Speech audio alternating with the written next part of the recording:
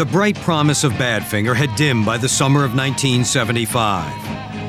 Bad luck, bad management, and bitter infighting had combined to wreck the hopes of a band once hailed as the next Beatles. And when the heavy journey's done, I'll rest my weary head. Broken financially and spiritually, 27-year-old Pete Ham had committed suicide that spring. His friend and bandmate, Tom Evans, was devastated by Pete's death. Well, it wrecked him, you know, for quite some time, and I don't think he ever got over it. Obviously, Pete's loss was a great tragedy to him. The surviving members of Badfinger drifted apart. Mike Gibbons became a session drummer in Wales. But by 1978, Tom Evans was out of the music business, and so was Joey Molland. While Tom was insulating pipes in Surrey, England, Joey was laying carpet in Los Angeles. I knock on my door one day. There's a guy there, and two guys, a tall guy and a short guy, both from Chicago. They're my new band, they tell me. Drummer Kenny Harck and guitarist Joe Tansin were devoted Badfinger fans. They convinced Joey to start a new band. Joey invited Tom Evans to join them. We flew Tommy out, we rehearsed, and it just clicked instantly. We went to the studio, made some demos, and we got a lawyer. And the lawyer took the tapes to Elektra, and they listened to the first two songs, I think, and said, "What do you want?" All the life I've been a victim of you. Elektra gave the band a big advance, but demanded they call themselves Badfinger. It was an ill omen, as the new Badfinger made their first album. The old jinx followed them into the studio. From the beginning, it was a troubled project. For Joey Molland and Tom Evans, the trouble was drink and drugs. Drugs were around. I think far too much time was wasted with them. The music became a little less important at that point. Substance abuse and musical disagreement undermined the effort, and when Airwaves came out in the spring of '79, it flopped. Seeing Tommy being Badfinger without Pete was kind of hard. I think Tommy was a lost soul.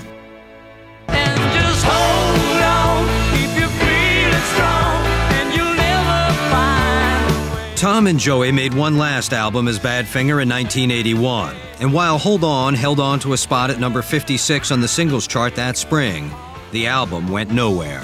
The record company wanted us to go and do another record. It was a 2-record deal. So we go to the rehearsal, and the guy tells us, "I've only got half of the money." And I told him I'd come back when when they had the money. And I went home.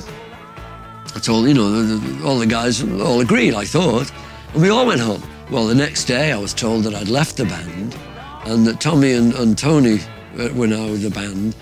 Well, I said, "Oh, those guys then." While Joey assembled his own version of Badfinger, Tom accepted a touring offer from a Milwaukee promoter in 1982 and recruited Mike Gibbons and Bob Jackson to join his version of Badfinger.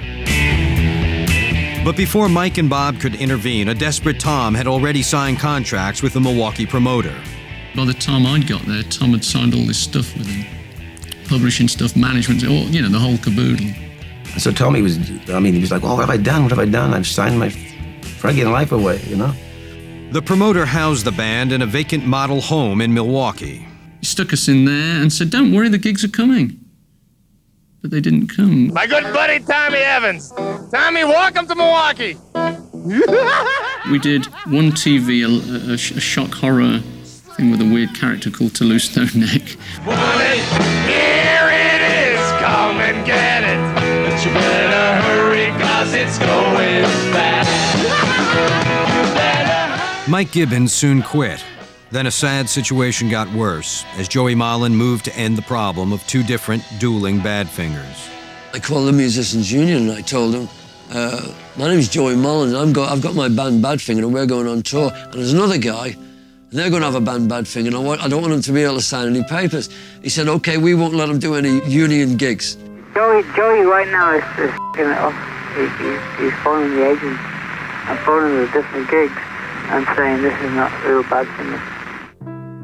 By early 1983, Joey succeeded in stopping Tom from calling his band Badfinger. Tom returned to London, his wife Marianne, and their 6-year-old son. Tom was dealt another blow as Joey Molland, Mike Gibbons, and former manager Bill Collins began pressing him for a share of the song royalties Tom had been receiving for Without You. According to Tom's former bandmates, the members of Badfinger had an unwritten agreement to split the royalties for all the songs they recorded together. Tom focused his anger and frustration on Joey. He broke the band up, or he's done a lot of things, but now it's over. It's dead. The happiness is bitter now. At the same time, Tom was also being sued for $5 million by the Milwaukee promoter. In the night, he get up at 3 o'clock, 4 o'clock, and he said, what I'm gonna do, and like, I'm gonna lose everything. I can't even afford to pay the lawyer. Frightened and deeply depressed, Tom Evans retreated into a fog of drink and drugs. On the night of November 17th, 1983, he made a frantic call to Joey Molland. And he says, what are we gonna do about the money, Joe? I said, I don't know, Tom. We've got to sort it out, Joe. We've got to sort it out. But he started to get really angry with me. Anyway, he says, I'm going to kill myself. I said, what? Oh, I'm going to kill myself. I'm going to do it tonight. Tommy was very angry and upset and fed up. And Tommy only said, I'll be dead before I get any money. Marianne calmed Tommy down, and later that night, he called his brother David. He said, yeah, no, Marianne's here with me now. You're having a really good time. And it was great to hear him sounding so upbeat like that. It's like he changed his mood from the phone call. He was really, really angry, and suddenly he got into a happy mood again. Which was strange, the mood swing. The next morning, Tom and Marianne's 6-year-old son woke up early. Stephen came in the bedroom and he said, where's Daddy? And then he went outside and he saw his father and he said, there's a man hanging there, he looks like my dad. Stephen's father was hanging from a willow tree in the backyard, a suicide at the age of 36. I can't remember what happened after that. I think they gave me an injection to sedate me. For those close to Tom, the news of his death was sadly familiar. I can't live if living is without you. I knew exactly what had happened, and I just thought to myself, you bastard. Tommy would say, one day I'll be up where Pete is. It's a better place than down here. I kind of think that he felt if he went in the same way, he would go to the same place. Him and Pete loved each other. It was me and Pete and I.